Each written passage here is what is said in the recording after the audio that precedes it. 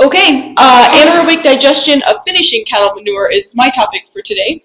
So I want to talk about anaerobic digestion in context of this whole integrated biorefinery system. In Nebraska, at least, it would be fairly common to have a lot of grain production, specifically corn.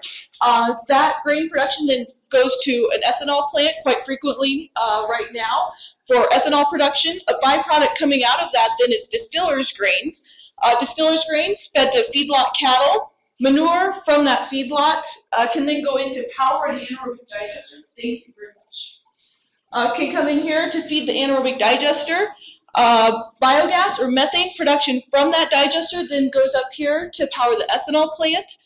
Fertilizer or leftover effluent from the anaerobic digester makes an excellent fertilizer then for our grain production. So it's really a nice system where each component really benefits other components within the system.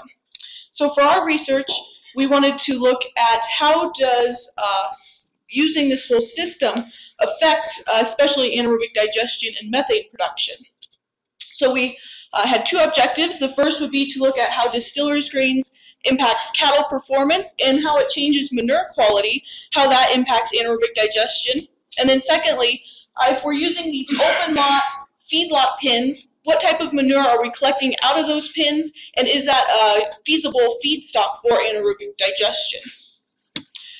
So our two objectives were to look at the impact of cattle diet on manure quality, and then secondly, the impact of cattle housing on ash contamination and then manure quality. So really looking at the difference between these two scenarios where we have open lot pins. Over 95% of the cattle in the United States would be fed in these kind of scenarios to finish them out. It's a soil-based pin. That manure is sitting out there for possibly more than 100 days and really changing over time compared to this type of a situation where it's maybe a cement floor or a cement pit. It's pure manure, if you'll want to call it that, without the soil contamination. So comparing the two scenarios. So for this trial, we used 7 1-liter digesters with a retention time of 20 days. We did feed them a 9% dry matter manure slurry. We maintained them at 37 degrees Celsius and tried to maintain a neutral pH with the addition of sodium hydroxide. We only had to use sodium hydroxide for the first few weeks after starting them. After that, they really maintained that pH all by themselves. We did maintain anaerobic conditions with a constant flow of N2 gas through the digester.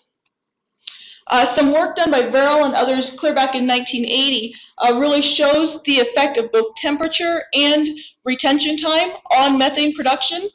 So with the green and the red lines, these are long retention times.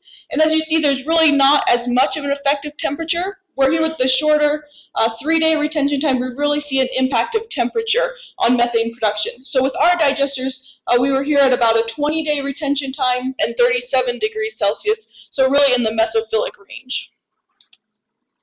We did measure methane production using a methane detector from RKI instruments.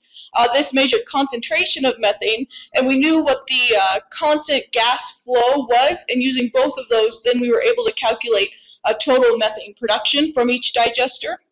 We also measured both dry matter and organic matter degradation. So the feed going into the digesters was 9% dry matter or 9% total solids. Same thing, I talk dry matter, organic matter. Engineers would talk total solids, volatile solids. And then we measured the dry matter and organic matter or total solids and volatile solids of the effluent coming out of the digesters to calculate organic matter degradation within the digester. So looking at the two treatments, this was treatment applied to the cattle. So cattle diet was either this control corn-based diet that was 82.5% dry rolled corn, 5% molasses, 7.5% alfalfa, and 5% supplement that did contain some urea. We compared that then to a wet distillers grains diet. We replaced 40% of that corn with distillers grains. So now the diet had 47.5% dry rolled corn, 40% distillers, same level of alfalfa, and again 5% supplement, but with no urea. We then did a complete manure collection, which would be urine and feces, in a cement gutter. We had 4 steers on each diet for 3 days for manure collection. So this really was a urine and feces complete manure collection that would be very fresh. It was analyzed and weighed into individual allotments that were then frozen until the day of feeding. It was a switchback design with 7 digesters. They would have been on a treatment for 42 days, which is 2 complete turnovers, with measurements just being made the last 5 days of that period, and then treatments were switched, ran for another 42 days with measurements made the last 5 days. So the first question really is, what happens to cattle performance when we include distillers' grains in the diet? A meta-analysis done by Bremer and others in 2011 compares a wet distillers' grains diet, which is in the blue, to modified distillers in the red, and a dry distillers in the green. The only difference between these 3 products would be the moisture content of the distillers' grains. So there's no other changes, just how dry is the product. And we compare that back to the 0 level, which would be the corn-based control, no distillers' grains in the diet. And we're just looking at efficiency of the cattle, so how much do they gain for every pound of feed that we give them. So we really see a nice response with distillers' grains with increased efficiency, no matter which product. But for this trial, we would have been using this corn-based control and comparing that to a 40% wet distillers' grains diet. Within the cattle, digestibility is actually decreasing when we feed distillers' grains. Corrigan and others showed this in 2009. Both organic matter and dry matter digestibility of the feed linearly decreases. So again, we're comparing this 0% distillers' grain corn control diet to a 40% distillers' grains diet. Luby and others also showed the same thing with, again, organic matter digestibility linearly declining with the addition of distillers' grains to the diet. Here they took a 0 corn control, compared that to 15, 30, 45, or 60% distillers' grains, decreasing digestibility as you increase the amount of distillers' grains, and increasing fecal organic matter output, measured as kilograms of organic matter output per day. So if you're designing an anaerobic digester, it's very important to take into account what kind of diet the cattle are consuming, because that will affect how much manure is produced and how big the digester needs to be. So now results from this trial. So what was happening inside of the digesters? If we compare the control manure to the distillers' grains manure, really not very many differences. Slightly higher nutrients, especially phosphorus, is going to be higher in that distillers' grains manure. And then if we compare manure to effluent, really the organic matter is decreasing in that digester, and nutrients are about doubling. So we see phosphorus going from less than 2% to about 4.5%, no matter if it's the control or the distillers' grains digesters. Dry matter degradation and organic matter degradation were both slightly higher for the distillers' grains manure. We see 44.9% for dry matter degradation compared to 42.7% for the control, with a p-value of 0.05. Organic matter degradation, same story, with a p-value of 0.1. So just slightly higher degradation with the distillers' grains manure. Methane production, again, slightly higher with a p-value of 0.1. Methane production for those distillers' grains digesters, 0.634 liters per day compared to 0.551 liters per day for those control digesters. If we break it down a little bit differently and report it as liters of methane produced per gram of organic matter fed, again, slightly higher for those distillers' grains digesters.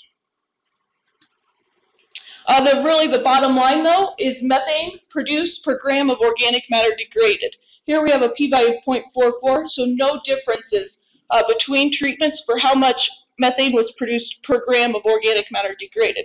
So the organic matter that is degraded is made into the same amount of methane, it's just how well is that organic matter degraded within the digester. For this trial, we also looked at microbial community analysis. Simona Fernando would be a microbiologist at University of Nebraska that's really interested in methane production and kind of characterizing that microbial pathway. So we took samples from these digesters on each treatment at 4 different time points, did real-time PCR and high throughput sequencing. We came up with 100,000 sequences that we were able to identify. We then clustered those to 97%, which just means any sequence that was 97% or more alike, we clustered together and call that an OTU, an operational taxonomic unit, which we can really just think of that as separate species. So we start with 100,000 sequences, we cluster them to 10,000 OTUs, and then to really focus on the core microbial population within these digesters, we filtered it to just get the microbial species that were present in at least 2 digesters and at least 2 sequences in each digester. So then the data that we actually analyzed represented 3,500 OTUs. And these species were identified using the ribosomal database project provided by Michigan State. So if we look at the eubacteria at phylum level, we really see with the distillers grains compared to the control digesters, we see a lot of the same phylum or a lot of the same species even present in both. It's just the abundance of those that changes. For example, with the distillers, we see more chloroflexi bacteria compared to the control. We also looked at archaea then. Again, with the distillers grains, we see a higher proportion of methanobacteria compared to control, and with the control we see a few more methanomicrobia, and now we're looking at it at class level. We put together a principal coordinate analysis then. So this really looks at 3 things. It looks at who is in these digesters in terms of microbes and archaea that are present and working, how phylogenetically related are they to each other, and how abundant are they. So we see that they really clustered together by treatment very nicely, and we see differences by treatment. So within the red circle here would be archaea and eubacteria present in those distillers grains digesters. Within the blue circle then is the control digesters, both eubacteria and archaea. So we really see a tighter knit, less variation both within samples and between samples in those distillers grains digesters. Again, to look at diversity or variation between samples, looking at eubacteria populations with the distillers grains, we had 177 OTUs common to all 4 samples. So right here, where all 4 samples intersect, there's 177 OTUs. With the control then, where they all intersect, we only have 47 OTUs common to all 4 samples. Same story with the archaea. Again, with the distillers, 137 OTUs common to all 4 samples, and 87 with the control. So then moving into our second objective, to look at the impact of housing, this open lot manure is really affected by a lot of things. I tried to just show that it's affected by cattle diet. It's also highly impacted by environmental conditions. It's open to all environmental conditions, so it's impacted by temperature, rain, wind, animal stocking density, pen cleaning frequency, or distance from the feed bunk. So we have a big change in manure quality as we go from this feed pad right behind the feed bunk all the way to the back of the pen where it's less organic matter. And this was shown really well by a study done in 1974 that characterized that feedlot pen surface. Here we have going down is the depth of the feedlot pen. They took samples starting at the surface and going down, and just how much of that is organic matter. So in the top 5 to 8 centimeters, it's 20 to 25% organic matter. As we move down, that gets close to 0. So if we're much below 10 centimeters, we're pretty much just picking up soil or ash and not very much organic matter. So really, when you're cleaning these feedlot pens, it's ideal to just skim the surface and really pick up that organic matter off the top and not dig down into the soil bedding. But when you're using equipment that's this size, it's very difficult to do that. So for our study, we just wanted to take typical feedlot manure that's been collected from those open lot pens and compare that to a pure confinement manure that is strictly urine and feces mixed together. So our confinement manure was 88% organic matter, and the open feedlot manure was 26% organic matter. So that feedlot manure it started out as urine and feces deposited on that feedlot pen surface. It's been trampled, it's been mixed in with the soil, it's been sitting out there for anywhere from 50 to 200 days open to the environment, and it's gone over a lot of changes in that time, where the confinement manure would be fresh, collected about 3 days ago, pure manure. So this was a 1 6-week period with 3 digesters on the confinement manure and 4 digesters on the feedlot manure. I have to point out that 3 of them did fail due to ash buildup within the digester. So the data that I'm going to present next is just on those 4 remaining digesters that were still working at the end of the trial. Organic matter degradation was higher for that confinement manure, 46.7% compared to 24.8% for the feedlot manure. Methane production, measured as liters per day, again is higher for the confinement manure, 0.478 liters per day, compared to 0.229 for that feedlot manure. However, liters per gram of organic matter fed is slightly higher for that feedlot manure. I don't know that that's really, it's not better, but we do know that at least the organic matter in that feedlot manure is at least being degraded and turned into methane. It does seem like it's a reasonable feedstock if we can collect it. So the next step is actually we've come up with a new design, so we're going up to 45-liter digesters with easier ash removal from the bottom of the digester. So if we can maybe remove that ash quickly and more efficiently, we can increase methane production. And then we really want to compare all of these different types of manure. We're going to stay with that pure manure that's over 80% organic matter, kind of as our baseline to compare to. And then different ways of cleaning this feedlot pen and try to get higher amounts of organic matter.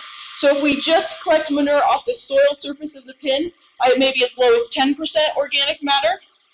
Stockpiled or fresh manure could be 20 to 25% organic matter. And then if we maybe strategically harvest manure just from this cement pad right here behind the feed bunk, and maybe clean more frequently, we could get as high as 50% organic matter. So really, the frequency of cleaning and the area of the pen that you're cleaning affect the quality of the manure that you're getting out of those pens. So feeding the distillers grains to cattle does improve cattle performance while decreasing digestibility, which then enhances degradation and methane production within those digesters. We saw changes in the organic matter composition of the manure and changes in the microbial community that help explain this.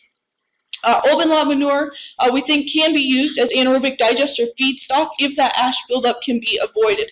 And we think it's very important to look at, is this a viable feedstock, because over 95% of the cattle would be in these types of situations. So if we can't use that type of manure, anaerobic digestion may be limited for beef cattle. And with that, I'd be happy to take any questions. Enjoyed your presentation. I'm just surprised to see the organic matter that low, even on cement pad. Do you think it's because of the walk-on, where it's just they're collecting the dirt on their feet and carrying it along, and so you're just constantly mixing it? Yep, good question. So the questions about the organic matter concentration, even off of that cement pad, seems fairly low. This would be in feedlot that was in Nebraska, fairly muddy conditions, so they are bringing quite a bit of mud and dirt up on their hooves onto that cement pad and mixing it in with the organic matter. It's also, this was only cleaned twice through the feeding period, so this was not frequent cleaning at this point. We want to go to more frequent cleaning and see what that does to it, but at this point, it was just 2 times going in there to clean the manure up off of the cement pad. I've been told that people now producers do not want to have their animals on concrete pads because of the much lower weight gains. I don't know if you're familiar with that or not, but you know, if every human feedlot in Washington goes down and goes over to the concrete, plus moving more continuously so that straight all the way, but that goes down because of the poor growth. Sure, good question. The question's about putting cement in feedlots, kind of a negative response from the industry really to putting in cement, and I would agree with that. It would be pretty typical. I might just back up here. It's very typical to have a cement pad here right behind the feed bunk. It's only probably a few feet wide. Very, very uncommon to have cement anywhere else in the pen. We do see a lot of really foot problems, you know, a lot of damage to the hoof and things if we have too much cement and they're on that cement too much. So I would agree that there's pushback from putting any more cement in feedlot pens, but I think there's promise in possibly using what's already there with just this little pad behind the feed bunk and collecting manure from that area, which if you have a large feedlot, that adds up to a lot of manure.